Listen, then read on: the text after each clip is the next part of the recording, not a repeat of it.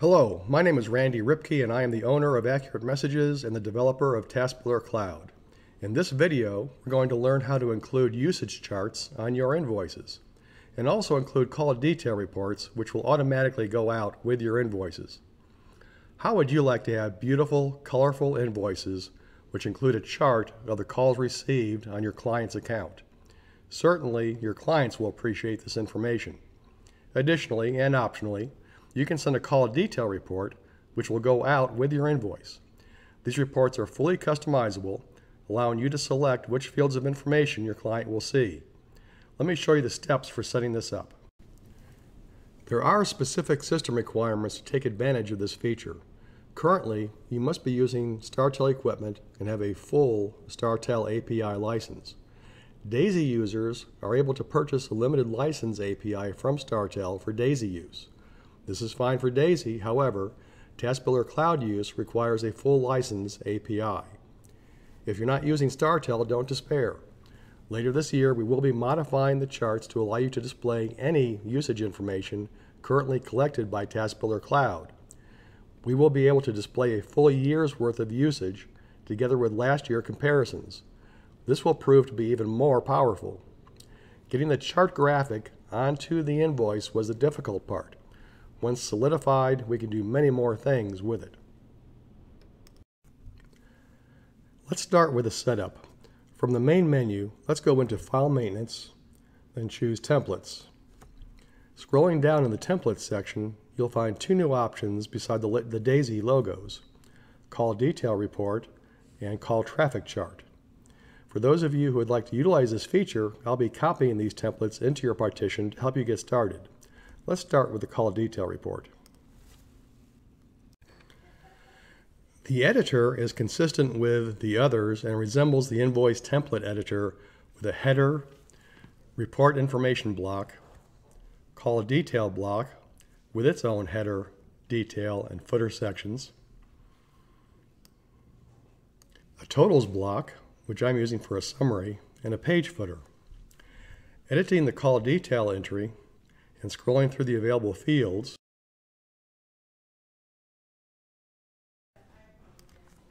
you'll notice all fields from the StarTel call detail record are available.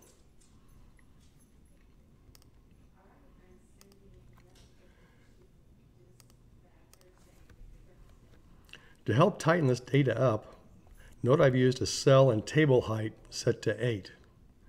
You may want to play with this.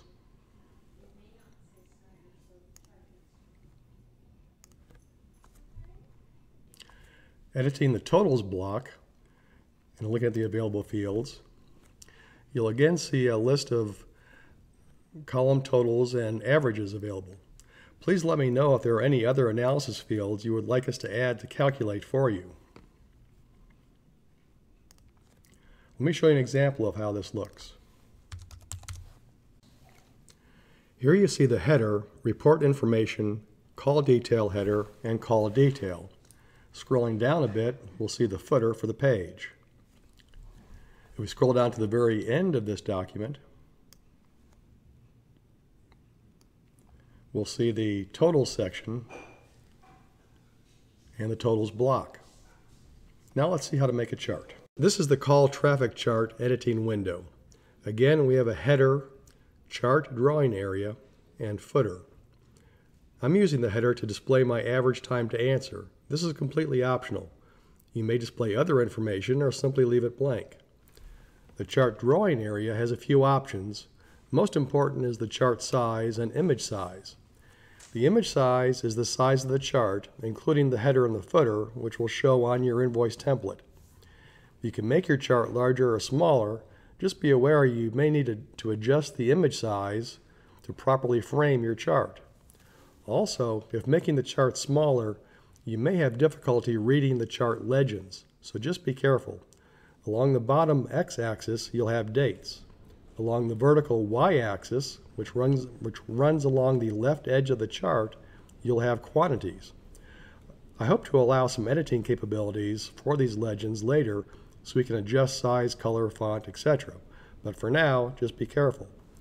Note the chart size needs to be smaller than the image size. because the image size includes that header and footer. The last of the options has to do with the colors of the bars. Since these charts will likely be small, it may be difficult to determine which day of the week corresponds with the matching chart line. I'm using a light blue for every day except for my day of the week start day, which I've selected as Monday. My start day is a dark blue. This way, when I'm looking at the chart, the dark blue line always represents Monday, and from there I can figure out what all the other days are. I've also put in the footer a dark blue square next to the word Monday, so my reader can know that the dark blue line represents Monday. Let's use the test button. This chart may look small when you're testing, but a 375 by 300 pixel image will occupy almost half the width of the typical invoice. This example can probably be tightened up a little bit. Notice the white area below my footer. I've learned it's also good to make these charts more wide and rectangular than square, just to make the days of the week easier to read, but feel free to experiment. I can't wait to see what everyone does to make this feature look great. Let's look at the invoice editor to complete this project. Scrolling down, I'm using the analysis section to display my chart. Note the hashtag call traffic chart hashtag.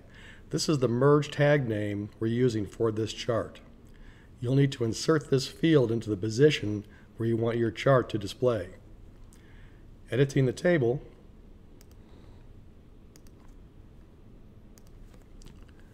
I'm using more table settings options, and on the layout tab I'm selecting the float table to the right. Then on the box tab, I'm using the 50 pixel push to the right, or from the right, to position this table correctly on my invoice template. Let's see how all of this looks. I think that's a pretty darn good looking invoice. Play with the size and positioning of the chart. You don't necessarily need to include the usage summary table. If you remove that, then the chart could fit nicely along the left edge of the invoice. Again, I can't wait to see how people use this feature to create some incredible looking invoices. Now let's see how it's used in customer maintenance. Here we are in customer maintenance on the Options tab. First, you may not want all customers to have the usage chart on their invoice. There will be a couple ways of controlling this. First, if you're not using the analysis data, you could simply put the chart into the analysis section, as we did in the example, and turn it on and off using the existing Include in Analysis option on the Options tab here. The other method would be to have a unique invoice template with the chart. You would then select the custom invoice template on a per customer basis. This is really up to you to decide. Regarding the call detail report, you'll notice a new option checkbox here which controls this feature. It's a simple checkbox to turn the feature on and off. When distributing invoices during your billing period, all of this will be automatic. If the option is selected to include the call detail report, it will be attached to the email together with the invoice. If you're manually sending an invoice,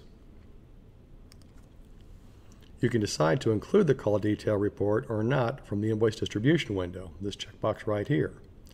You may not want to send another call detail report if the customer already has received one. And you can scroll down and see our chart here and this nice looking invoice. When the customer receives their invoice, they're going to have two attachments. One's going to be your regular invoice, and the other is going to be their call detail report. I hope you enjoy these features. They're really neat. I think the chart itself is going to make us really stand out from other billing software systems and other answering services for that matter by providing that nice detail to the customers. And also the call detail report attachment in a format that you can control and present nicely with your logo, and only having the customer seeing the fields you want them to see is going to be very helpful. Anything else, let me know. You have my contact information. Thanks for your time. I appreciate your support. Thank you. Bye-bye.